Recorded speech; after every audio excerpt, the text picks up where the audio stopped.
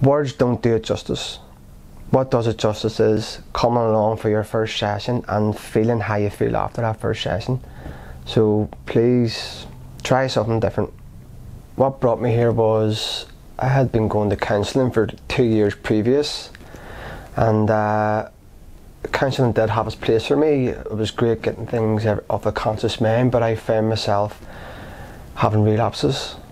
Like never having consistent progress. I would have a month or two and then gradually I would decline and then retreat and isolate myself and stuff. And I was actually sitting outside a barber's one day, and I'd actually had the link for the spa, and I had been referring people but never actually looked over the web page myself until this day.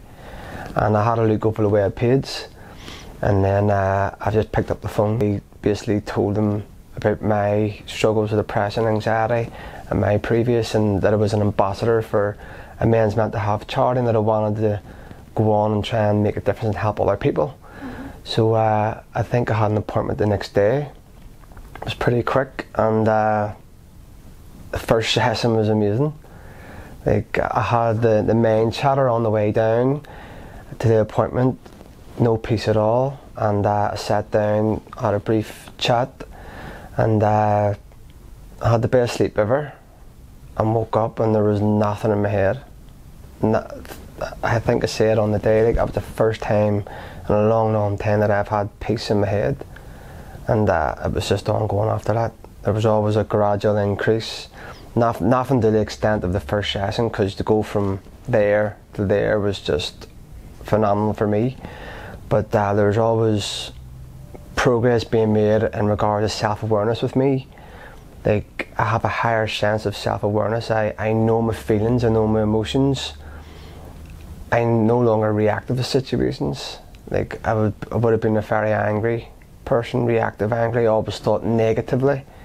But no more, I can process a lot more. I can take a step back from things and think about things a lot clearer in my head without being reactive. Oh, I wish I'd have found it 2 years sooner. It means everything. It has given me back control of my life.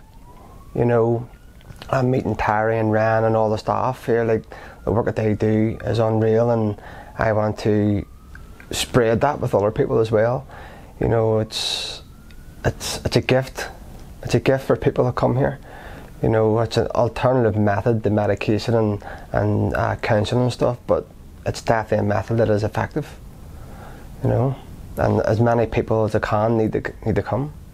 My personal journey, well, I had a long time of suffering with depression. As I say, I had the first 22 years of age, and I buried it. And then it came back up when I moved to Australia, and stuff started coming back up till the extent where I couldn't get out of bed. I felt worthless. I used to look at the floor and go, what's the point in putting my feet on the floor, because today is just going to be the exact same as yesterday, and there was no point. And I just felt worthless. There was no reason to go on. Why should I do anything this day? You know, I was out of work. And not too many people know this, but even as little, was it 2.5 years ago, 3 years ago, I actually contemplated taking my life.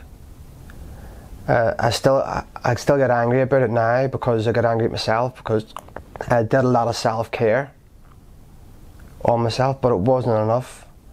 You know, I was going to all the counselling sessions, I was doing everything what I thought was right, but I still felt alone and isolated, and I considered how I didn't want to die. I considered how easy it would be to end all the pain, and I was just, not too many people actually know that, so they don't. But yeah, that was a pretty tough, probably the toughest of all, is to actually have those thoughts, you know. And that was before I'd come to the Brain Wellness Spa.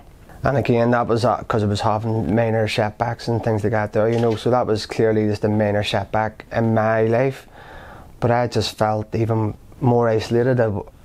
away from friends. I was removing myself from social circles and things like this here, and I found myself getting more isolated, and I was just not getting the progress that I needed. And it was just like, I can definitely understand why people would take their lives, because when you're in that headspace, you just want the pain to end, you just want the head to go, you just want to be at peace. Peace of mind is a great thing, you know, and when you don't get that, you just want to do whatever it takes. And that's where I was at, and I still find it hard now to accept that I actually had those thoughts, you know, but I mean, I've never ever had them since, you know. I'm in more control now. This past year has probably been a very, very tough year for me. I've been in and out of work, financial stresses, everything else. If I'd had all these stresses 3-4 years ago, I would never have had the mental strength to cope with them. Whereas I've been coming to the spa for, it'll be 2 years now this year, and I've got mental strength, I've got more clarity and understanding. I can cope with all these life struggles, no problem now.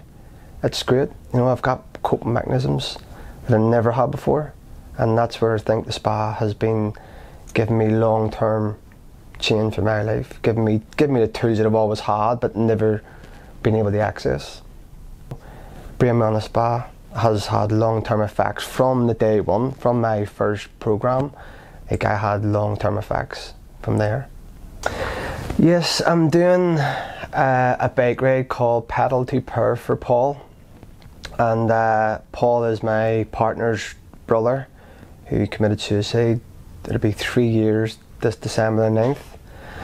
So I'd been through my own struggles, and then it was coming up the year anniversary of Paul's death, the first year anniversary. And I'd been thinking for a while that I wanted to do something to have an impact to reach men who are suffering in silence, because I suffered in silence for most of my adult life. I think I first sought help when I was 22 years of age. I think I had 2 or 3 sessions, and I just buried it all. I just thought, ashamed, it's not what men do, so I just pushed everything down deeper and went on with my life for like another 13 years. And then I just sort of wanted to do something to try and reach guys like me when I was back in my 20s, and I asked Irene, Paul's mum, first. I said, this is what I'm thinking. I'm thinking a cycle. I want to finish on the anniversary of Paul's passing. Do you want to come up with a name for it? And she came up with Pedal to Perth for Paul. And it's over 3 days. The first day is Margaret River to Bunbury, which is about 104 kilometres. And the second day is Bunbury to Mandurah, which is around about 100 kilometres. And then the last day is Mandurah to Mullaloo Beach, and that is where we scattered Paul's ashes. So it'll actually be on the anniversary again. And I'm going to commit it around sunset, around 6 p.m. at night, because there'll be all Paul's friends and family and stuff all there. The greet is coming in, and there'll be 2 of us cycling. The other ambassador for WA, he's going to be cycling on with me this year for all 3 days. So it should be a good trip. It's always a good weekend, because we have t-shirts made with all the stats, the charity logos, everything, and the amount of conversations we have. Everybody we speak to has been touched by mental illness, anxiety, depression, death by suicide. Someone has been touched one way or another, and it's amazing to hear all their stories and their support along the way. It's great. And if we can make an impact by sharing the event page and letting people read the story behind it, why it came about, and the reason why we want to do it. We want to reach all the men who are suffering in silence. And I actually forgot about this. I actually wear a black mask when I cycle, and the black mask is to represent the men who get up every day and put on a mask every day and hide behind it and pretend that they're friends and family. So I want to, that's the guys I'm targeting, the guys I want to reach out to and give them the courage to try and speak up. You know, they're not alone, they don't have to suffer in silence anymore. It's not the way it should be, and going forward we want to make a change. I know what I am going to get out of it, a very sore bum. That's what I'm going to get. I'm sure I haven't even been on a bike since last year, so I'm just over 3 weeks out, and I haven't been on a bike yet.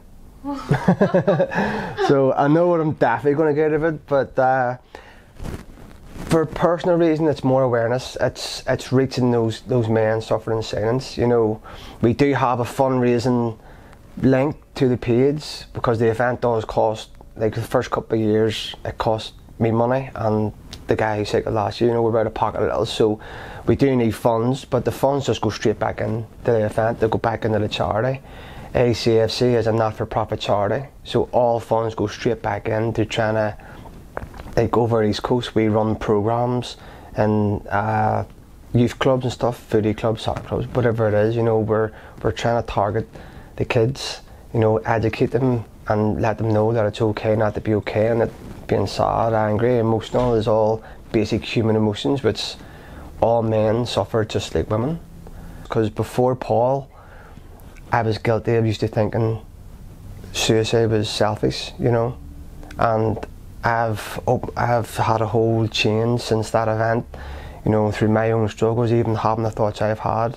You know, I don't believe anyone ever wants to end their life. They want to end the pain and suffering they're going through, you know, and when you're isolated, that's where the pain and suffering comes from, because you're stuck in your own head, you're not socialising with people, you're not talking to people, and then the brain takes over and it can lead you down a very, very dark path.